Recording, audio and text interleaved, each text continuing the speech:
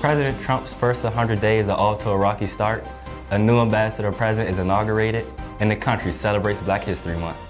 All of these stories plus much more on this special edition of RWN Squared, the right news the right way.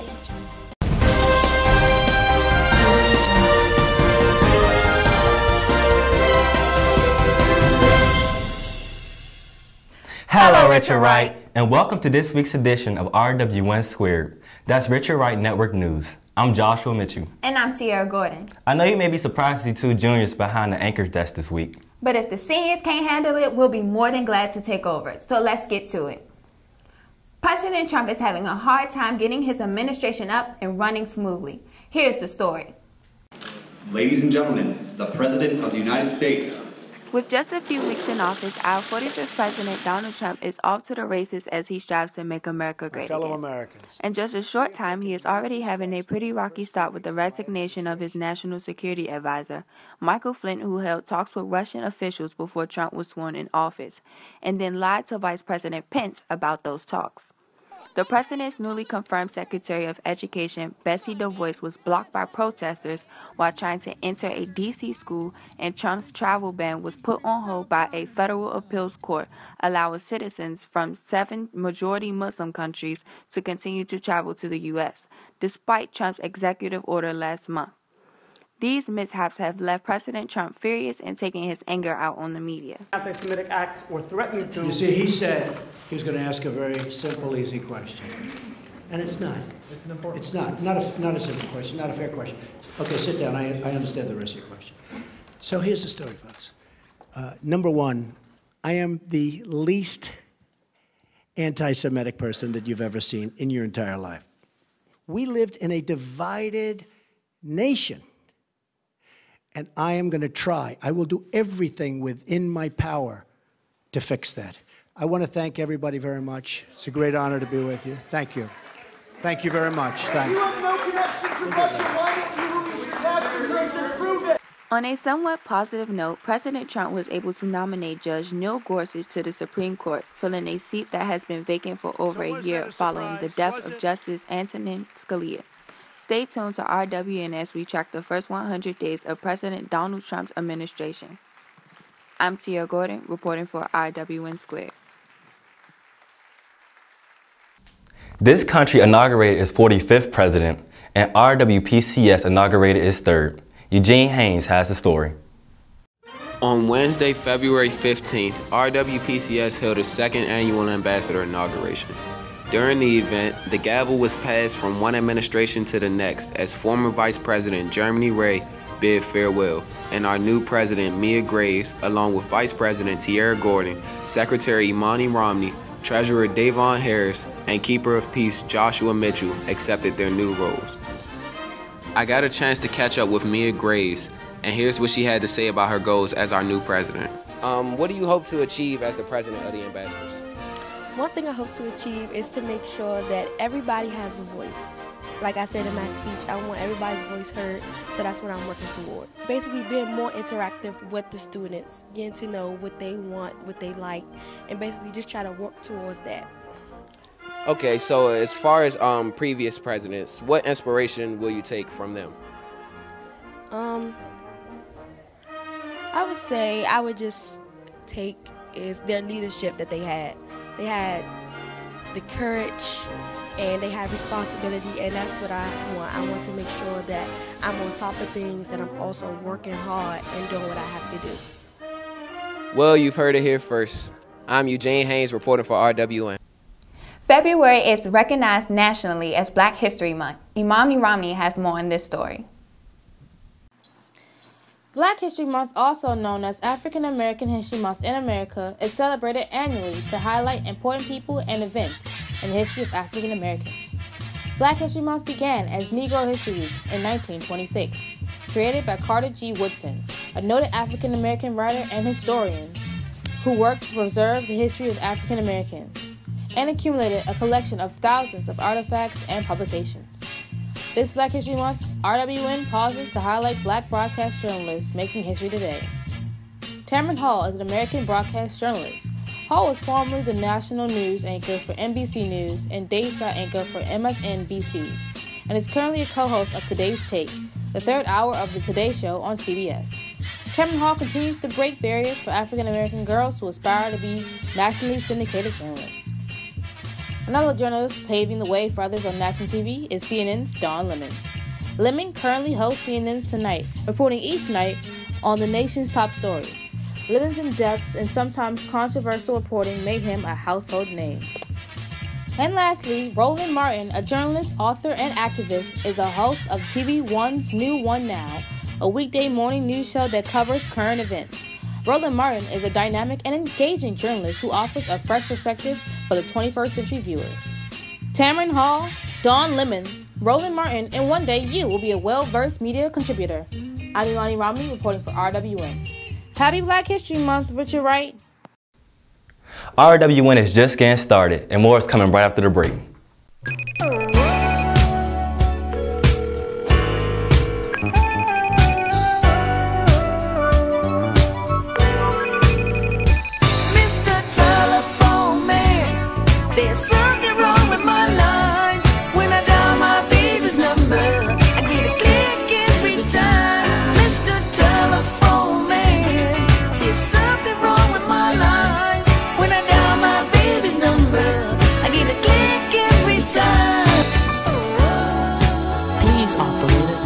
What you can do. I dialed the right number, but I still couldn't get through. Would you just check the line just one more time if you can? I'm pretty sure my phone can be answered by no man. Mr. Telephone Man, there's something wrong with my line. Well, I don't know why he calling me. Oh yeah? We gonna find out. Didn't I tell y'all to stay off that phone?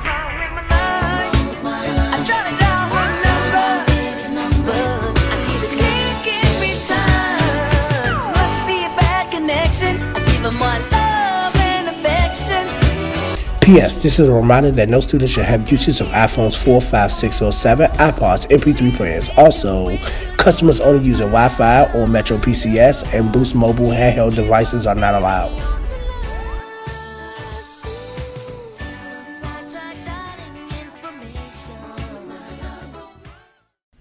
Welcome back to RWN Squared, your trusted source for Spartan News. I'm Tiara Gordon. RWPCS students visited the Health Means Business Summit. Joshua has more on this story.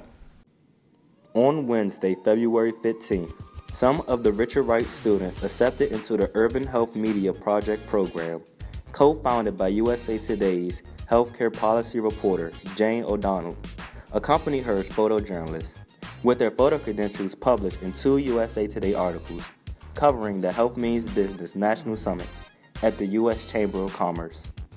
The Health Means Business campaign is an initiative led by the U.S. Chamber of Commerce Foundation with the support of the Robin Wood Johnson Foundation to help businesses become strong leaders in building healthy communities.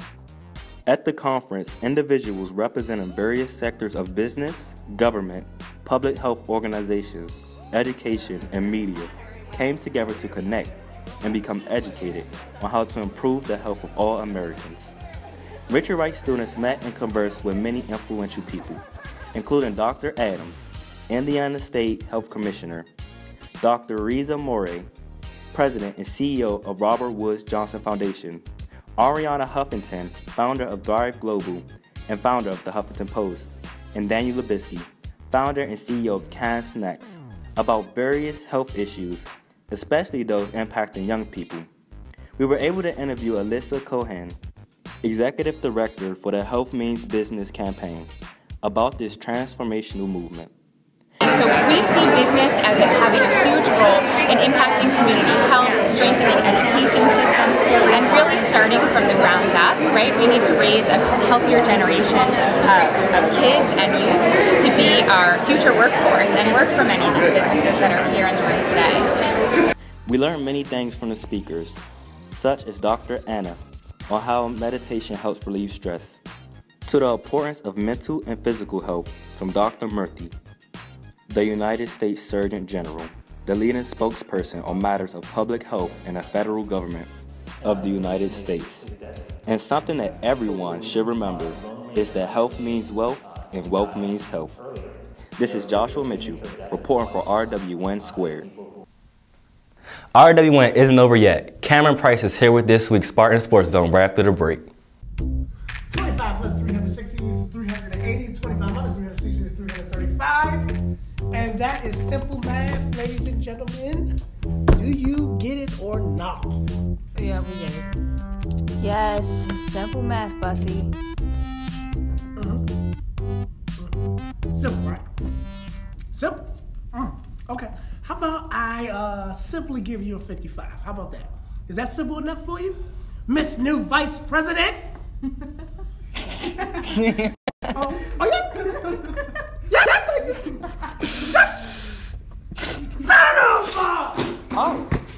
What is going on? It is not a joke. The test is next week. Hey, Bussy. Chill, bruh.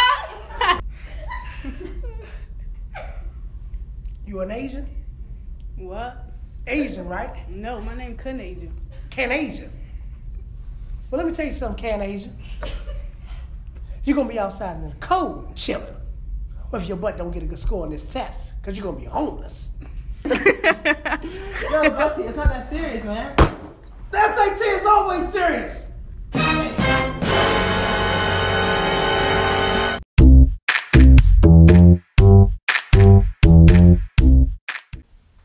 Welcome to this week's Spartan Sports Zone. First, I know you like it's Roundtree, then it was Eugene and Jamil. But you know, it's Black History Month. We had to get some sexy chocolate in it. You know, that's me, your host, Cameron Price. Let's get started. Say Telvis.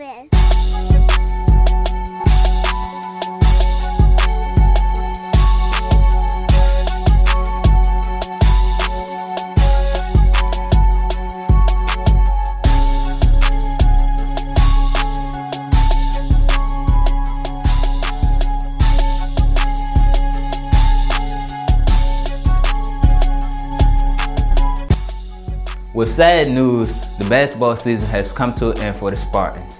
I would like to give a shout out to the boys and the girls because, you know, they did their thing by making it to the first round in the playoffs, but we ain't gonna talk about that score though.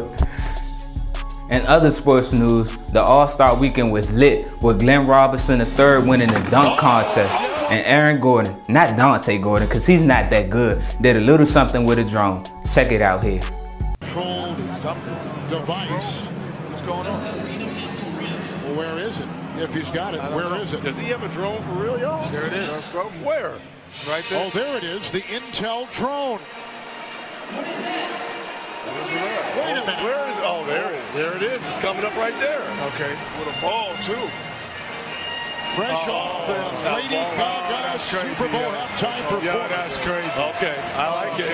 And he's going. If he lets the ball hover over the rim, I like and the he dunks it. Bought one and lost it the same day. See what I'm saying? In the All-Star game, East versus West, we all know who won.